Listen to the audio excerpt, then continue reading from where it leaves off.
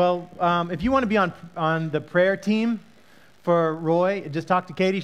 She knows how to do it. You get a blank piece of paper and write your name on it. So just let us know. Or you could write it on your prayer card today. Just say, I want to be on Roy's prayer team, and we'll keep you updated. And I know that he'd love that, and we'll keep you posted as how that goes. Sound good? Oh, my goodness. Thank you. Thank you. Oh, God bless you. So we are going to jump into Scripture today. We've already had so much of it because we met Jesus and his disciples at the table. Before we do, we can't ignore the other realities of today that are. This is a strange day. Election is coming, right? And nobody wants to. Who wants to talk about the election today? Anybody? Okay, I was just checking. Because I'll just throw that message away. I'll do a different one. Also, time change was interesting. I texted Ben today and I said, how are you feeling about the time change? And he said, it makes me nervous. And I said, that's right, because my phone automatically changed the time, I think. So that meant it could have either been 9 o'clock or 8 o'clock or 10 o'clock. I didn't know what time it was. So I know that it can be a little discombobulating to do this whole time change thing. And I am discombobulated as well. My wife has my daughter Ellen. They are out having a fun time in down south. And don't tell her this because I'm going to fix it before she gets home. I still have the Halloween decorations on my house. The neighborhood's starting to get worried that those are our Christmas decorations. So we have little skeletons and things hanging around the house. Okay, slow down. But Halloween was fun. We had, this series is called Crush, Reaching the Unseen, and it's the last Sunday that we're doing it. That's why we're having a big picnic in the vineyard later today. And I couldn't be happier. 82 degrees at 4 o'clock. You're going to wear short sleeve shirts at the beginning of this thing. It's going to be a beautiful day. But we're talking about reaching the unseen people and going to the unseen places and having our mind expanded because God is calling us to reach the people that no one else is reaching, to be the church that is doing what no other church is doing so that we can reach the people that no other church is reaching. That is where we feel called as a church. Now, on Halloween, I had probably 400 kids come to our house. We had so many kids. We live on this little cul-de-sac, and it's kind of like this place where you say, okay, we could get as many houses per square inch, and as much candy as possible, and we could do it quick. And it was so cool because there were all these faces of people I hadn't seen and didn't even know existed. And then they just kind of, after they trick-or-treated, they just kind of disappeared into the distance. I thought, am I ever going to know those people? Will those people ever become part of my church family and my community? And will they be people that I'll visit in the hospital someday, or that we'll break bread with, or go to a picnic in the vineyard with someday? Well, there was one couple that came with their 2-year-old kid, and the 2-year-old kid looked almost as cute as this. And she was just her first Halloween, and she was on her daddy's shoulders. She came up and took the candy, and she did a very good job. And I said, oh, you look so cute. Okay, yeah. And she even walked up on her own, and then she walked back to her parents. She was so courageous. And they said it was her first house. I was so happy about that. And then as she left down the driveway, I kid you not, you'll never guess what she said to me as she left. There's no way that you could ever guess this. As she left, she shouted from the sidewalk, "Bye, Felicia." I said, what? I said to her parents, did she just say "Bye, Felicia" to me? And they said, yes, she did.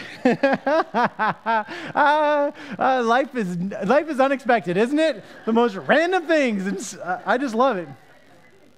I hope that girl is part of my life forever, just always coming in and just, I need her to say "Bye, Felicia" just every Sunday. So find her and bring her to us. So Halloween was fantastic, all these unseen people, and it does kind of like open up your eyes to the reality that there are people in our midst that we need to connect more with and reach out to, and all we need to do is just give them free candy every time they come to the door, right?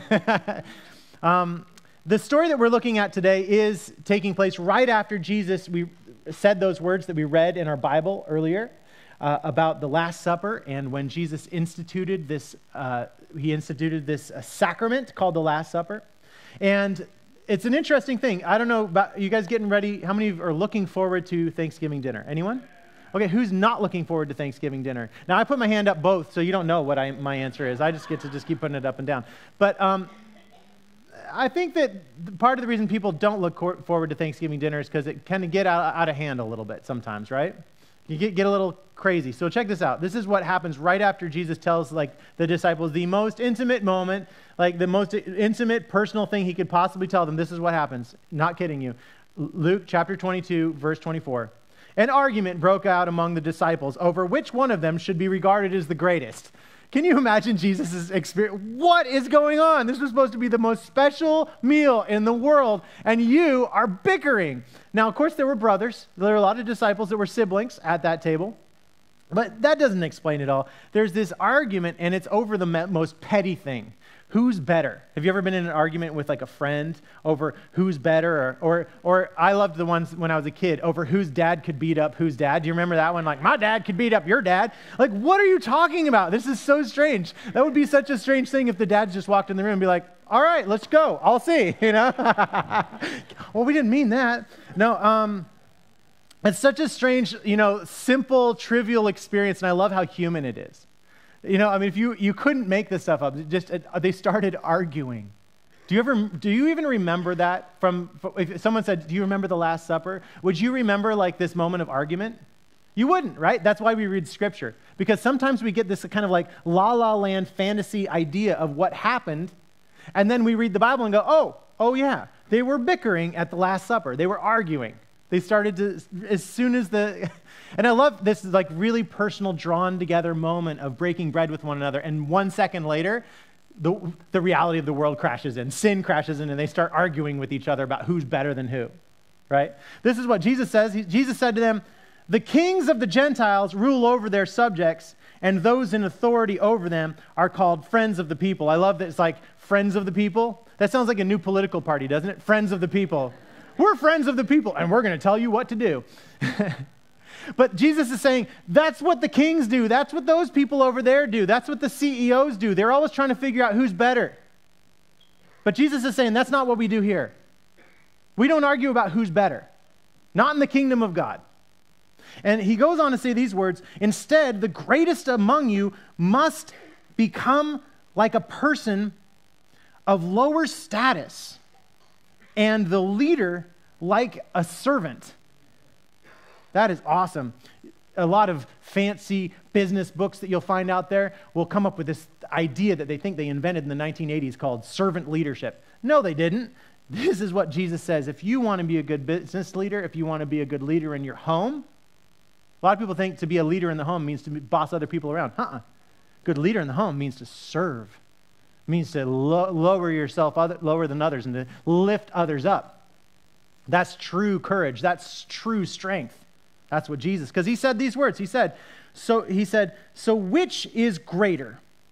The one who is seated at the table or the one who serves at it? Isn't it the one who is seated at the table? But I am among you as one who serves. A lot of times I think we go to restaurants and we think, gosh, you know what? The position of leadership is not the position of the person who is serving. But Jesus would walk into a restaurant and he would see people waiting on tables and he said, look at all the leaders. And all these other people thinking that they're the ones who have all the power and who have all of the leadership qualities. Isn't that awesome? I love that. And he says these words, you are the ones who have continued with me in my trials. He's saying, good job. And I confer royal power on you just as my Father granted royal power to me. Thus, you will eat and drink at my table in my kingdom, and you will sit on thrones overseeing the 12 tribes of Israel. Jesus is saying, so imagine going to a restaurant and the maitre d', is that the maitre d' that asks who's sitting where? I don't know. I've never been to a fancy restaurant, so I have to ask you guys. So you ask the maitre d' and they say, okay, which table are you sitting at? And out of the corner you hear this voice of Jesus saying, that they're sitting at my table. Oh, we're sitting at Jesus' table? That works. That's what Jesus is saying. He's saying, you've got a reservation at my table. You are part of my crew. You are going to be with me, and you are going to sit eye to eye across the table with me. But there's a few things he wants you to know before you get there, because that doesn't happen yet. That does happen. It's kind of like the already and not yet. The kingdom is not here yet. So Jesus says, I'm not going to break bread with you again until the kingdom is here. So our job is to bring about the kingdom. And Jesus wants you to know a few things about bringing about the kingdom. There are 3 things. The first thing is it's really, really, really, really hard work. The second thing is don't give up. And the third thing is that it's really rewarding. It's the best, most rewarding experience that you've ever had in your life. Now, when we started this idea of Crush, it was about 2 months ago, the conversation, we said, hey, there's these grapes that are not picked in the vineyards. And if we took the extra grapes and we gathered all of them and we brought them together, we could make something from them and we could maybe transition that into a wine or something else, and then that could be sold so that the money from the sale of that could go to support the poor. And we read from Deuteronomy where God said you should not clean out your vineyards, every last grape. You should take the last extra grapes and you should use it to support and provide for the widow and the orphan and the immigrant. And we said, aha, what we'll do is we'll make it so that all 100% of this thing can go toward the immigrants, because they're the unseen people in our community. They're probably the ones that we have said, I love you directly to less than anybody. And we need to say it to everybody. And that's where that clarification of our church's purpose and mission, that we're going to be the church that does what no other church is doing to reach the people that no other church is reaching. That's awesome.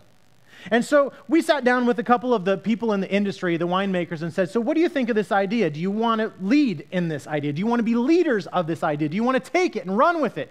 And those 2 people sat there and said, yeah, we want to do it. And so they started to lead. And you know what they did? They wrote letters. They made phone calls. They started to work hard. And then they contacted some other people and said, do you want to help us lead in this idea? And they said, sure. They were farmers. And so what did the farmers do?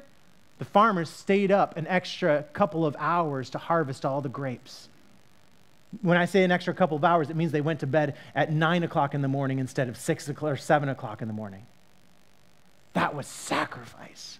And then the winery that is donating their time, they had to stop production in the middle of harvest. By the way, that is not a small deal. All of the workers are there, they're all motivated, and then they stop so that the volunteer winemaker can come in and start working and start to process the grapes that have been donated at that very moment. They have to be processed. And so to see them and to be there as they're donating their time and even jumping in to help out and seeing the sacrifice and the hard work. Then the winemaker had to show up I didn't know all this. They had to show up every single day in the morning to stir up the grapes and then to add just the right amount of ingredients so that the bricks and the levels and the chemistry was just right. And they had to do that for weeks on end. Morning, afternoon, and evening, 3 times a day, making the drive out there. And then after that, it ends up getting put in the barrel, and then it's going to take a whole entire year before all of that gets put together. And then I started to talk to someone who was in the industry. I think I was Cindy Steinbeck, where we're having the picnic later today. I said, hey, it's a lot of work. And she said, you know what? That's not the half of it. What you don't see is all the people that have been pruning the vineyard for a year before that, been planting the grapes years before that, and all of the work that is going in for decades and decades in order to make this possible. And suddenly, through this, I feel like Jesus is kind of using this as an example in the life of our church. If you want to experience a fantastic, great, huge harvest in your life, then it's going to be a lot of work. And as a leader, I've started to discover that setting expectations is everything. Actually, in life, setting expectations is everything. It's not a good idea to tell your kids that you're going to Disneyland if you're really going to Trader Joe's, right? Bad idea. What's going to happen? Tears, right? It's better to tell them that you're going to a garbage dump, and then you go to Trader Joe's, and they're like, yeah, better than a garbage dump. Actually, they'd like the garbage dump. I was trying to think of something worse than Trader Joe's. And I wasn't going to go there. So anyway, because I was like, because that's someone else's best. My worst is someone else's best. So what I learned is setting expectations is everything. When you meet with somebody, you need to help them understand what the expectations are. And if you set those expectations in a realistic way, say, hey, you know what? This is going to be a lot of work. You're going to have to put in your time. And then when they get into it and they say, hey, you know what? There was a lot of work involved. And I said, yeah, but we expected that, right? We knew. Jesus is talking to you too, not just the disciples, and he's saying, you know what, if you want to follow Jesus, if you want to be a part of this experiment of mission to serve and to love, then you are going to need to work hard. You're going to have to work really hard. I love this scripture that says that the gate that leads to life is narrow, right? Is narrow, and the road is difficult, so few people find it. Hardly anyone can find it, and they can't even navigate it because it's so hard. Other translations say that it's the rocky road, that following Jesus is the rocky road. That's why I say Jesus' favorite ice cream is Rocky Road. That just makes sense, right? It's intuitive. It has to be. Go tell your friends that, and they'll say, what kind of church do you go to? That's weird stuff they're teaching you. But you'll remember it next time you have Rocky Road, won't you? The second thing that Jesus wants to tell you is don't give up. Don't give up. You remember the movie Waterboy, where that man yells out from the sidelines and he says, "You can do it!" Remember that guy? You don't remember that guy, but I remember him. And he said, "You can do it." And he meant it. And this is what Jesus is saying. He's saying, don't give up. There's a lot of people, I feel like, they start to get down that road a little ways, and they say, you know what? I thought that the path of following Jesus was easy, and if it's not easy, then this must not be the way of Jesus. And guess what the Bible says and what Jesus says? Actually, one of the signs that you're on the right path is that it doesn't feel like the right path. It feels like the wrong path. It feels really hard, and sometimes you have to climb over boulders, and you have to, it's so difficult. And Jesus is saying, don't give up. I love these two scriptures. This one's from Galatians 9. It says, let's not get tired. Let's not get tired of doing good, right? Or doing radical mission experiments to turn the world's mind upside down so that we can be the church that does what no other church is doing to reach the people that no other church is reaching. Don't get tired of that, because you thought that there was going to be an overnight success, didn't you? You thought, hey, we're going to do this thing, and suddenly the whole entire world is going to be transformed, and it's going to be like Disneyland. It's more like Trader Joe's. No, that was a terrible. Let's not get tired of doing good, because in time we'll have harvest if we don't give up. In time we will have a harvest. A lot of people in this world are looking for an overnight success. They're looking for an overnight transformation, and it's not the norm. We've taken what is the anomaly or the different thing, the one instance, and said, hey, you know what? That is what everybody should look like. And there's almost no overnight successes.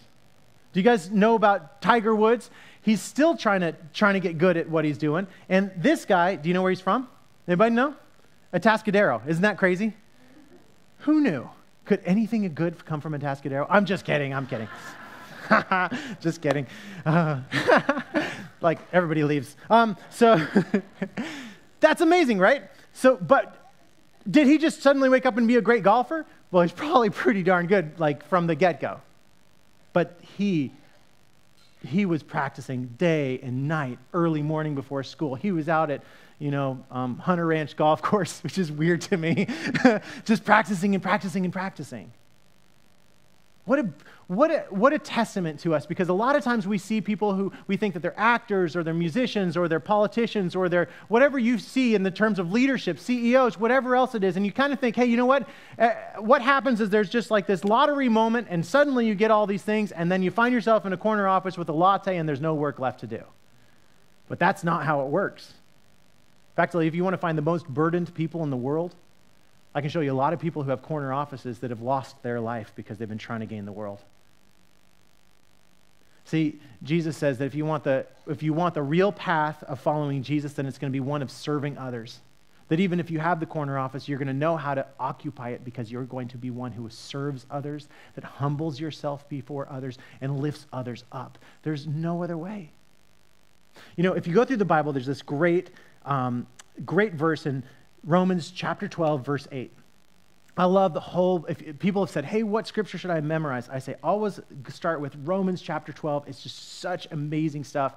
But there's this little description of the gifts that are given by God by the power of the Holy Spirit. Last week we talked about none of this can be accomplished without the Holy Spirit, right?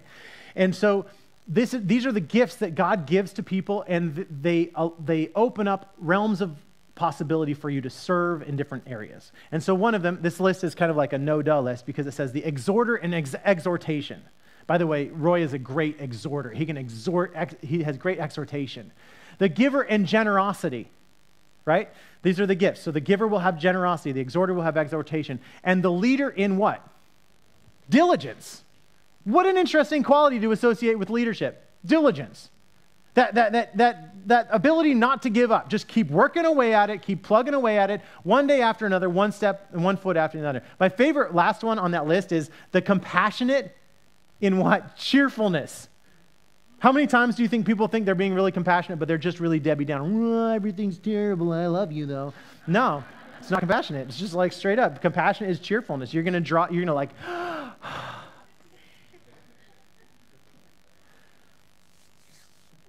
be diligent equals don't give up. There are no overnight successes, and this thing is the long haul. One of my favorite moments this last week was meeting this beautiful woman named Aura in her home. And she is days, in some ways minutes away from entering into eternal rest and peace and joy with Jesus. I loved visiting her and her body just starting to stop.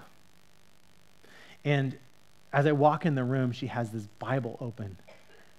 And she's reading like the prophet Micah. And she has this big glowing smile over her face.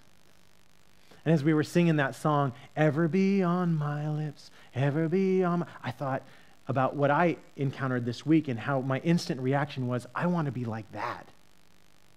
I want to be filled with joy, not a show, just to be spending... She says, the time I spend with Jesus is so beautiful and so perfect.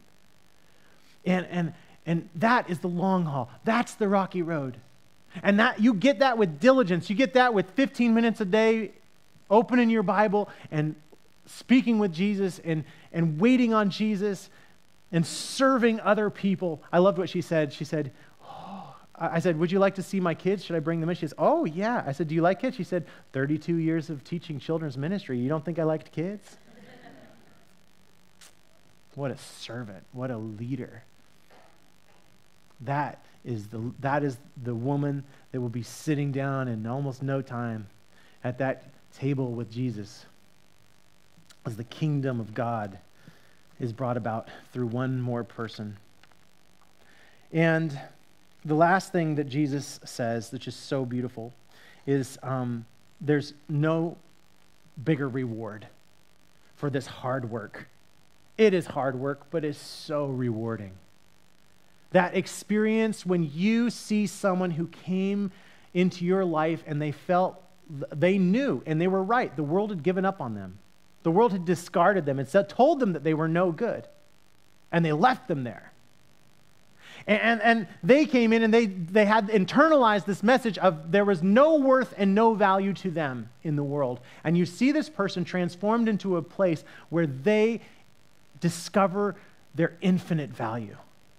Where they realize that Jesus died for them on the cross, that Jesus loved them so passionately that his body was broken, not just for other people, not just for some obscure person, but for them.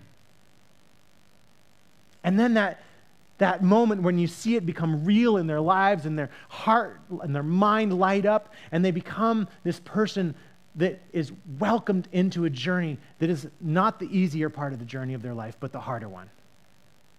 But it's vital and it's beautiful.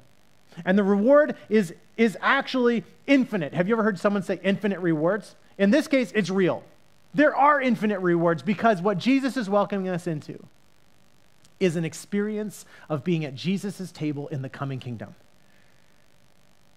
which will take place after this kingdom has been established, which must happen through the power of the Holy Spirit coming about in your life and bringing good into the lives of others so that the kingdom is established, so that the people who are unseen are finally seen, so that there is suddenly this discovery among people who've said and been told, God doesn't like you, God doesn't want you, and they suddenly discover that God really, truly loves them passionately and will never give up on them and is always going to be chasing after them. And that God is willing to do the hard work. You think you have hard work? Jesus says, you think you have hard work? I am going to do the hardest work, and I am going to do it for you so that you can be welcomed into my hard work and you can experience joy. Now, you know what? One word that I love that is similar to diligence is the word faithfulness. But I love that you can kind of break that word down into faithfulness. And the Bible tells us that faith is a gift from God. Did you know that? Actually, faith is something that God gives you. It's something that you are given by God through the power of the Holy Spirit. It's a gift to you. And so when you discover faith, there's a great burden that's taken off your shoulders when you realize that faith comes from God, isn't it? You can kind of say, oh, wow. Instead of beating yourself up for not having more faith, you can instead say thank you to God for the faith that you do have. And God says that when you have a thankful heart, you'll receive more. And when you are good with what you've got, it's going to expand. And so instead, enjoy that faith, but know that our faith is a response to God's faithfulness to us. And God calls us into a life of faithfulness to God.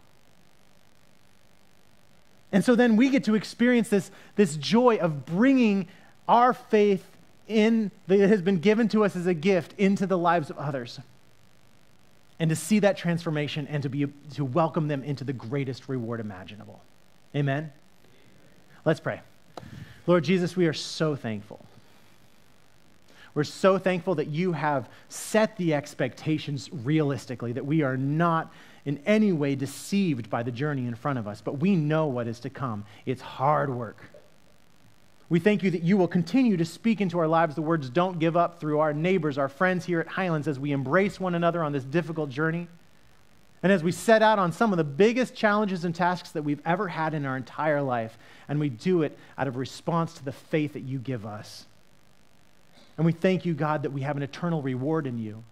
Not a reward that's taken away and given and taken away, but it's one that rests eternally before us. That you have welcomed us to the table, that you don't disinvite us from that table, but it always stands before us as a testament to your goodness and your glory and your love. And so thank you, God, for this gift.